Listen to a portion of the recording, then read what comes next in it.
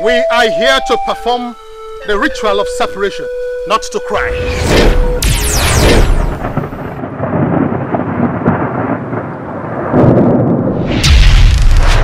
Stay house, please, please!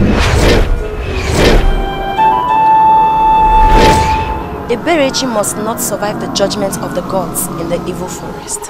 You will be buried alive at the evil forest. I swear, if I ever have seizure in public, I will take my own life. You are my only son, for goodness sake. No, please, Thomas. Please, spare me, please, no! Please.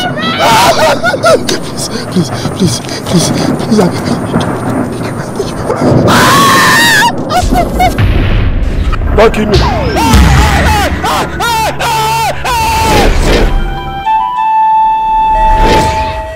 Despite everything, Esiako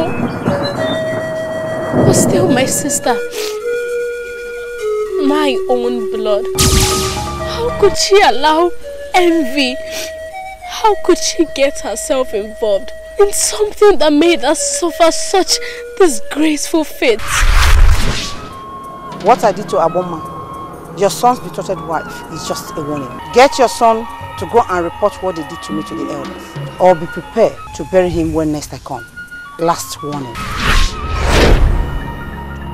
You are permanently separated from the rest of us for the next 7 days and nights. During the period, you shall eat only roasted cocoyam with water fetched from the evil forest, mixed with the blood of a skunk. Ah! Please help me. I'm tired. I'm dying of thirst and hunger. We are forbidden from eating rabbit meat. Whoever does will be separated from the rest of us for 7 years. And whoever in our midst that kills a rabbit must be separated from the rest of us forever. Please. For me to get these 2 necklaces, I was condemned to eating my own stool each time I go to the toilet.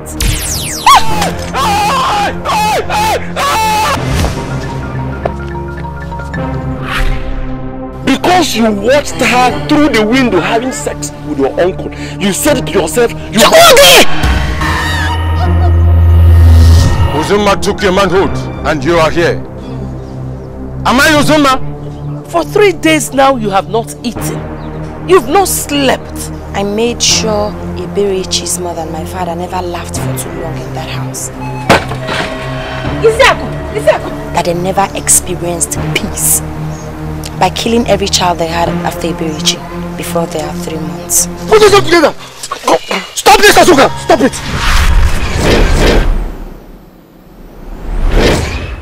subscribe Now.